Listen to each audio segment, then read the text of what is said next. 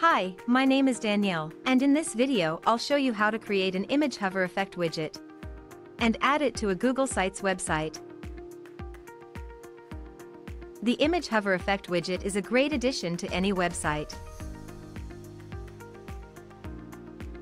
To start, enter Common Ninja website.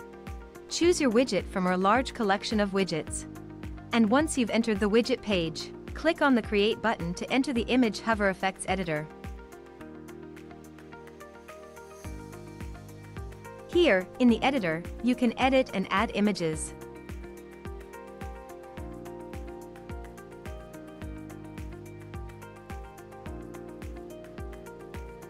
You can select from multiple animations and effects.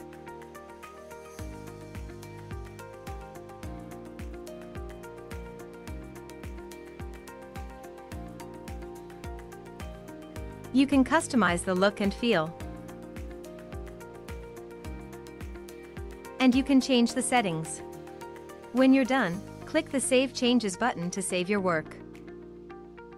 If you don't have an account on Common Ninja yet, you'll have to register first.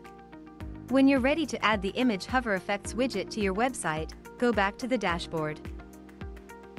Now, on the dashboard, you'll see the widget you've created. Click on the Add to Website button.